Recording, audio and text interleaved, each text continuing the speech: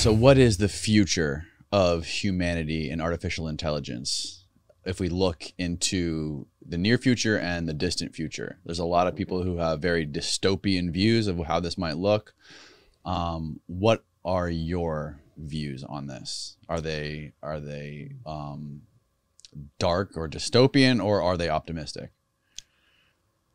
So first of all, in terms of ordinary artificial intelligence of the sort that most people see and have seen for a long time, of the sort that I did as a researcher, I see that as accumulating gradually, improving steadily, and having a long road still to go.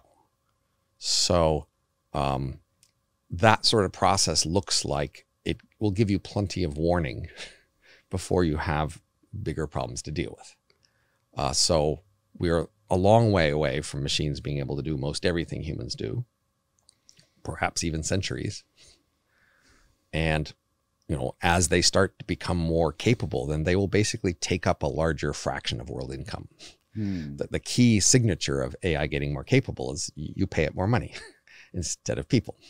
So because most income goes to pay people today, you can be pretty sure that people are the main valuable thing today. But later on, with time, we will pay more and more for the machines and the software because they'll be doing the important things. And then eventually they'll do most things. But there's a long way to go before that. And that process will be pretty gradual. That is, I don't foresee a sudden change where all of a sudden, you know, humans were doing, you know, half the jobs yesterday and next week they're doing almost nothing, right? But the scale, the timeline isn't necessarily linear in a sense that the exponential growth of the growth of technology becomes exponential, right? Like what we did in the last 100 years compared to the next 100 years will be extremely sped up.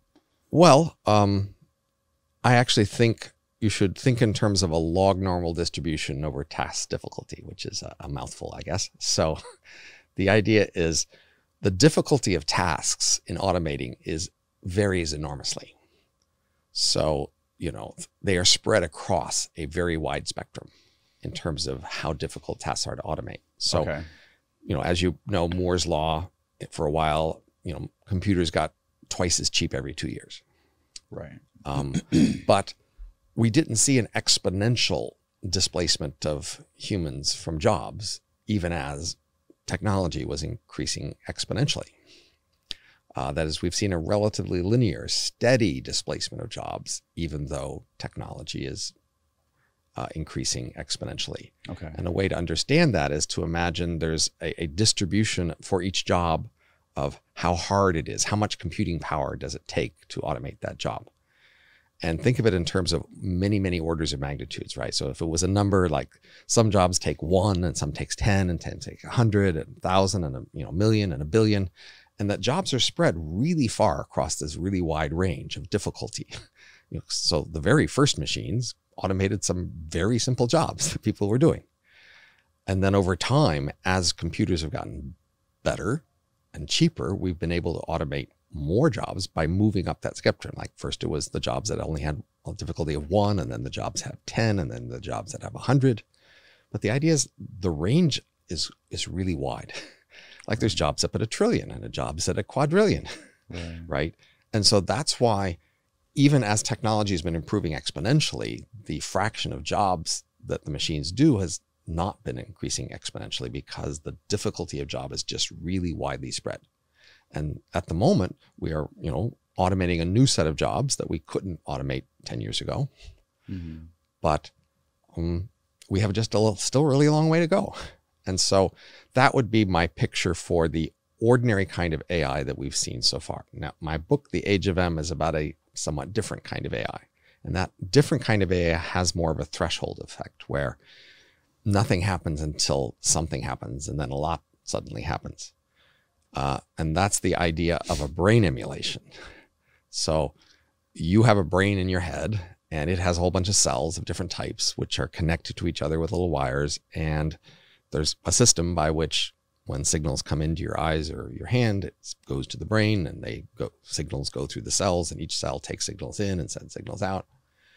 And we could, in principle, copy that whole system in your brain and make a computer model of a brain like yours that has, a substitute for each cell and a model of how each cell works that takes signals in and sends signals out, that sends it to the other cells, just like in your brain. And if we could make a brain emulation of your brain, then it would behave just like you in the same situation. And that would be powerful human level artificial intelligence. We are a long way from being able to do that, but we will sometime in the next few centuries be able to do that. And we might, I think, be able to do that before we can do other kinds of human level artificial intelligence. And this kind of AI has a threshold. That is, when we make this emulation of your brain, say we get it wrong, like the cell models are off or the connections are off. If it's wrong enough, it just won't work. It'll just be mush. It'll just be a mess. Yeah. But once we pass a threshold of it, the model being close enough to you, then it'll basically work. And so that's this threshold where brain emulations, before a certain point, they're just not really valuable at all. And then after a certain point, they're really valuable. And then that would have more of a sudden transition into this world where brain emulations were cheap and common. And that's what my book is all about, is what that world looks like. Have you ever seen the movie or the show Westworld on HBO? Yes, of course. Yes. Yeah, that is almost exactly what Westworld is about, right? It's about a park. Can you explain? Right. Well, so initially, it was a movie long ago when I was a kid. It was also a Right. movie long ago, Right, yeah. right. And so the idea is it's an amusement park where there are robots to entertain the guests, and they don't really specify how the robots are designed. So in fact, in the TV show Westworld, they also have brain emulations later in the show as a different thing. And so the robots in Westworld are not brain emulation robots, but they are AI that are very effectively similar to humans. So they present them as very human-like AI, Right. even though they're apparently not designed that way.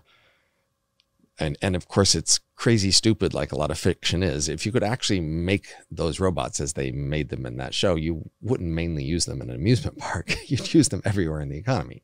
I mean, so the key thing is human workers get more than half of world income.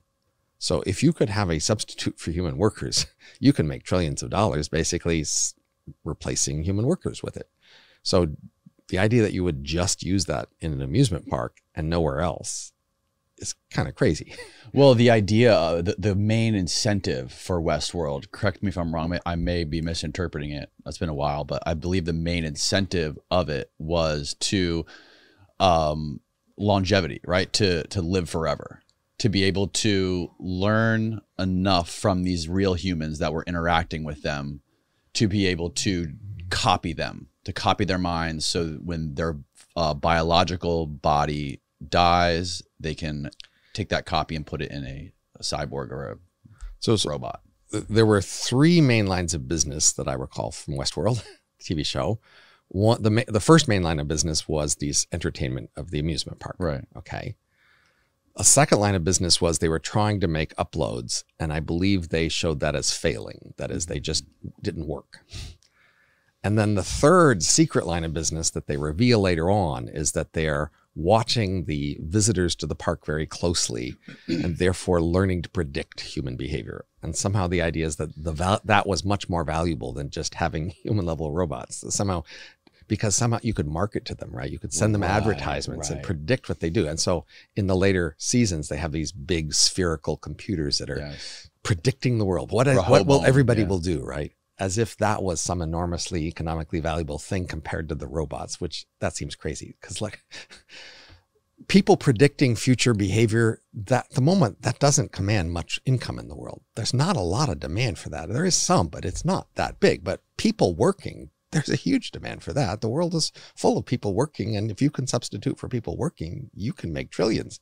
Right. I don't think you can make trillions just because you can predict what TV show somebody will watch next or which way they will turn on the street. There's just not that much money there, but it sets up this dystopian thing. Oh my God, they can predict what I'll do. I just feel dehumanized now, right? So the show went for this emotional threat of you feeling threatened by the fact that a machine can predict you as the emotional anchor of the show, as opposed to these machines can take your jobs.